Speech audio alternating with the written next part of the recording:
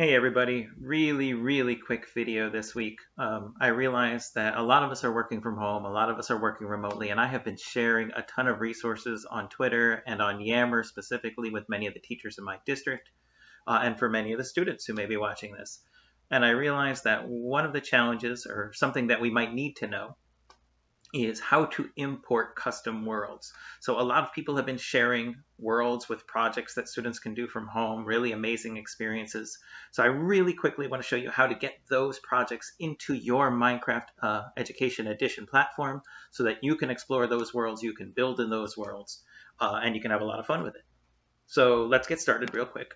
So I am in Minecraft Education Edition and I've got it open already. I'm logged in and ready.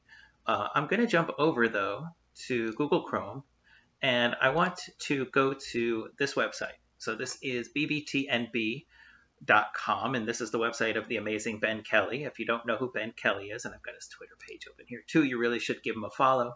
He is an incredible educator out of Canada. Obviously, as you can see from the photos here, he has won awards from the Prime Minister. He works with Minecraft Education Edition. He is a Minecraft education mentor and just an incredible guy who creates some really fantastic resources that you can use, including the ones I'm going to share right now, just as the example that I give, but I figure I'd give him a shout out. So if I'm on his website, and here's his website, and I come over to Minecraft EDU, one of the things he's created is right here is this Mars pack. And in the Mars pack, what he's got is some scientifically accurate landscapes of the Martian surface. And you can see there's a bunch of them to choose from right here. And all of them are free and available to download. They're all .mcworld files. So I can literally just go right over here to the file, click it, and download it. Now I've already downloaded a few of these just to do an example today, but I've got them here in my folder. So what I want to show you now is how to get that world into your game.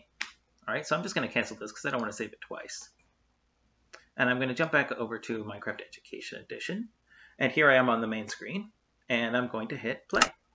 And you'll notice the button on the bottom right over here says import. And that's exactly what we want to do. We want to import this world into our game. So I'm going to click import. And I've got my folder open here. And these are two of those Martian landscapes that I've got right here from his website. So I'm going to click one of those. For example, this one right here looks good. Actually, yeah, that'll work. Okay, and I'm going to click open. And you'll notice immediately it's importing that world. Level import finished successfully. I've got that world. It is now in my worlds. I've done this one twice, actually, as it turns out. But you can see right here, I've got that world, which means I can go in and just go ahead and hit play on that one. And we'll let that one boot up. And I've got the access to that world completely. Here I am on the Martian surface, and boy, did these look great. Did a fantastic job here, Ben Kelly. These are fantastic. So there's several to choose from. These are really phenomenal. I highly recommend you check them out. There's a lot you can do with this, and he's got tons more resources on his website that I highly recommend, including some fantastic sustainable development goal challenges, which I will be posting about later.